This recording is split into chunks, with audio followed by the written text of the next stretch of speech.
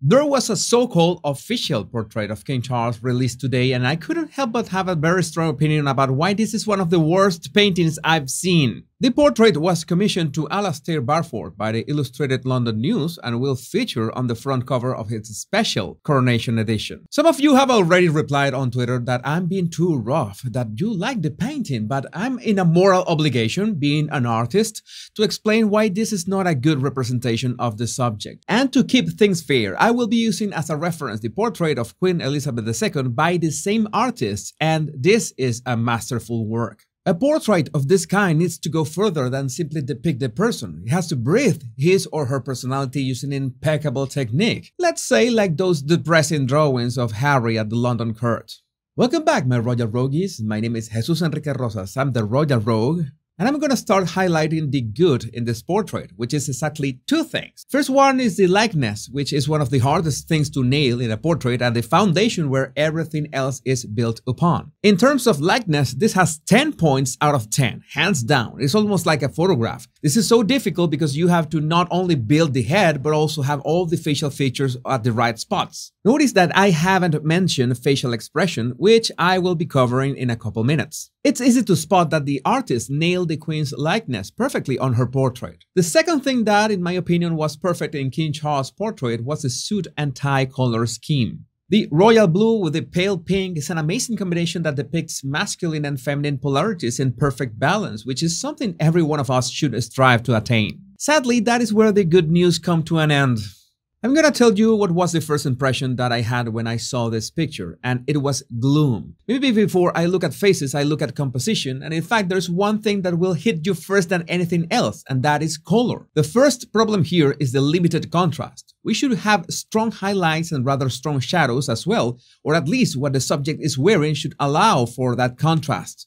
Notice in the Queen's portrait that her full Order of the Garter attire allows for that high contrast between light and shadow. High contrast is always related to strong personalities and by extension to power. If you have low contrast or not that much of a difference from bright areas and shadows, the result is dull. And that is a concept that is going to pop up in the viewer's mind. And sadly, that's going to be related to the person. In other words, if your portrait looks dull, then you're going to be perceived as dull too. Now, let's talk about the facial expression. And if getting the likeness of the model right is hard enough, even more difficult is getting the facial expression right. Because facial emotion will be the actual representation of the model's personality. This facial expression is going to be frozen in time, so you need to make sure that whichever expression it is, it conveys the emotion that you want the viewer to associate them with.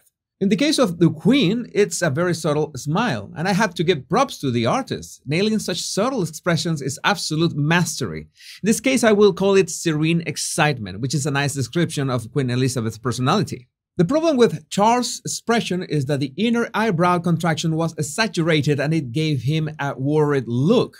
What this portrait needed was a thoughtful and compassionate look with more neutral eyebrows. And you can see very good examples in photographs that depict him with the appropriate expression. Now, before we talk about his body language, I want to point out something that can be usually overlooked in any painting, not just portraits. And it's the background. In the case of Queen Elizabeth's portrait, there's first and foremost a richness in colors and layers. I don't know how this video translates to your screen, but I hope you can see the green hues, the violet and sepia tones. Notice that the background's value is not static. It has lighter and darker areas, but the way these lighter and darker areas are distributed is not random. I've made a higher contrast version here so you can better see how the artist used light and shadow values to enhance the beautiful dance between figure and background. We start with lighter background, then shadows that help contrast with the light of her face, which at the same time contrast with the shadows of the back of her head, which stand out thanks to another light area of the background which blends into another shadow area. The difference with King Charles' portrait is that the background is much simpler and it serves as the darker frame so his face pops with light. I'm going to use as an example one of my favorite painters, Jean-Auguste Dominique Ingres. In this self-portrait, he's using the same principle, dark background so the face pops thanks to lighting. And he's got quite a few portraits like this, and you can see that in every case it works like a charm. Perhaps one that better mimics King Charles' background is this one, with darkness around the head and a lighter area towards the waist. But there's a problem. In every single example, the background is mostly flat. That helps make the figure pop. What happens in King Charles' portrait is that the shadows are not flat. They are circling and oppressing the head. I made a black and white model so you can see that not only the brush strokes, but the shadow values form a dark aura around King Charles' head. And that subconsciously reinforces his worried expression. Okay, you might argue that this particular background helps convey the saying, "Where is the head that wears the crown?" But if we are talking about a coronation, we are talking about the start of an era. And every start should be hopeful and looking forward into the future. Wasn't Charles the one who wanted to modernize the monarchy? And that's my observation in regards to his posture and orientation. We read from left to right, from this point to this point. So, forward in time is depicted by an imaginary line that goes from this area of your screen to this area of your screen. So, a person that is facing this way is facing forward. In fact, that is a principle that I use in my current video design. I'm facing slightly forward. But what happens with King Charles here? He's facing backwards. Yeah, you can say that he's facing traditions and the past, but if he wants to connect with younger generations, he should be facing where subconsciously for us is forward.